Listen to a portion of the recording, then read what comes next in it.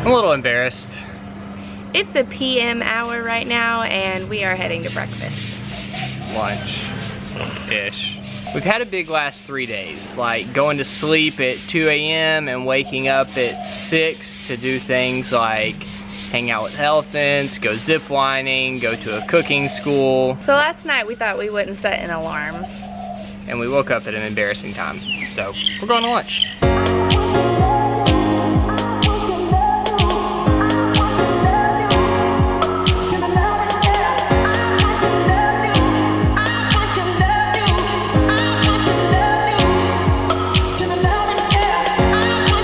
We just published our 60th vlog. I cannot believe we've been doing this for 2 months. It seems like just yesterday we published our first vlog in Tokyo. I don't think we ever would have made it this far if it wasn't for all the super nice things that so many people have said to us. We are especially thankful for the people who have shared this vlog with their friends. So we are gonna start a new thing where in each new country, one lucky person is gonna get this super cute postcard. So if you want a postcard from us, share your favorite vlog on Facebook and then comment below on this vlog to let us know that you shared. And you can get a super cute postcard for your fridge. If you think this is a really dumb idea and you're like, who would ever want a postcard, you can also comment below and let us know that. Maybe we'll never do it again. Round 2, iced espresso. Yes.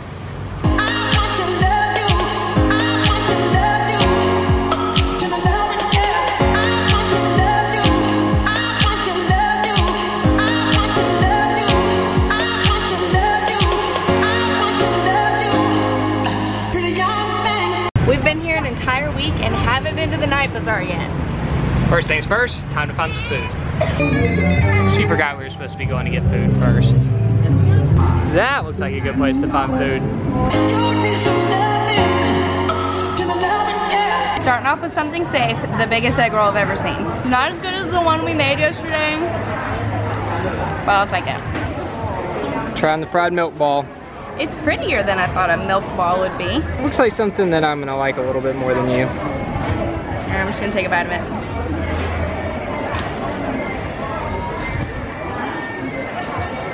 You're gonna love this. Let me see it. It kind of tastes like a wet donut. Delicious. Oh man. Oh, this is good stuff. I knew you would like it. Very good. Alright. Always a risk trying stuff in front of the people who sell it to you. Yeah. Because if it's not good, then I feel like I have to take another bite. One of these? Is it shrimp? Okay.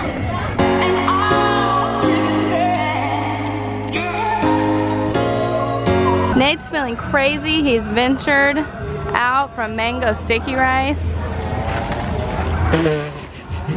He walked right by the mango sticky rice to get this big shrimp patty. It's very greasy. And I taste nothing except for grease.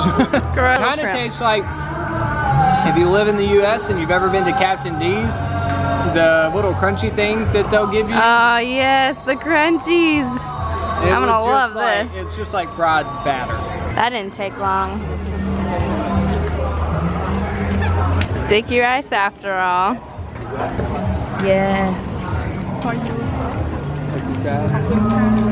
You never know exactly what you're gonna get when you order mango sticky rice. Not to taste it, it's always delicious. But you never know how much you're gonna get. Sometimes you get like a tiny mango and only one half.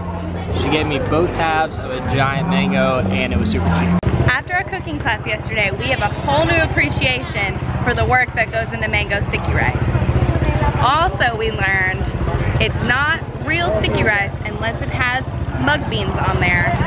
Oh, I already ate them all. Oh. We got the mung beans.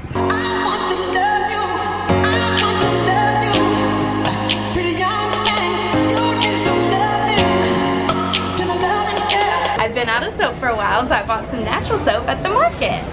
I've been using Nate's stinky soap instead of smelly good soap.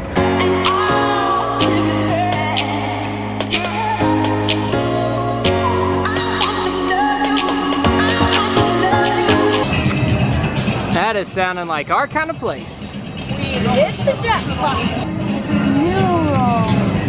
Yummy. Half and half. I've never seen a noodle roll before. Go for it. Really good. Go for it.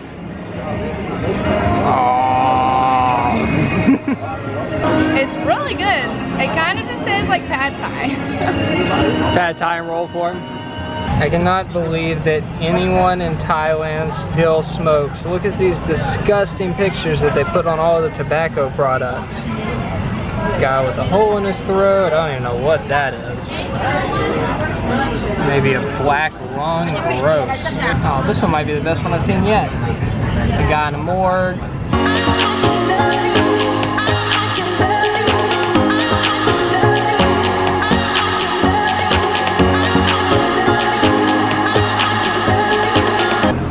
It's happening. It's not in a smoothie. It's not in ice cream. Grade A durian in the flesh. We've kind of been avoiding trying this. We've had a lot of people ask us if we've had it. There are literally signs everywhere that say no durian, like in the subways, in hotels. It's supposed to smell like rotten feet. I had durian ice cream while we were in Singapore, but we haven't had the real thing yet.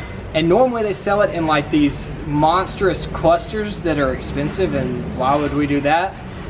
So we found a little bitty piece for $1. Woo woo! We'll do the smell test first.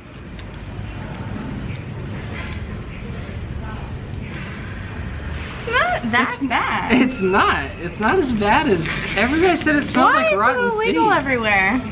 And I've heard it tastes better than it smells. I have semi high hope for durian. It looks super weird. All right, you take this piece. You eat it first. No, we have to try it at the same time. Okay. Hopefully this goes better than the stinky tofu. It looks so weird. It's like the thickest, hardest fruit I've ever. This part's soft. I wonder if that means it's rotten or ripe. Here we go, trying durian for the first time. Oh, I think they're wrong. I think it tastes worse than it smells. I think the smushy part might have been rotten. I really don't like that. Mine doesn't really have much flavor at all. I think I want to swallow it. Let's swallow it. Crows! This piece isn't as mushy.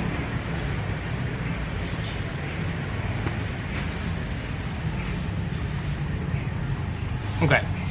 It's not good, but like this in comparison to stinky tofu, there's no comparison. Like, no.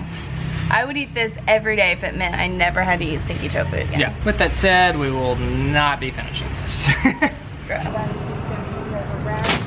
that trash bag. Oh, my breath smells really bad. Might not let me back into the hotel. The night bazaar was cool, the food was good, but it was nothing compared to the Sunday night market. Kind of like I was getting templed out when we were at Angkor Wat. I'm starting to get a little night market out. We've been to a lot. We're going up.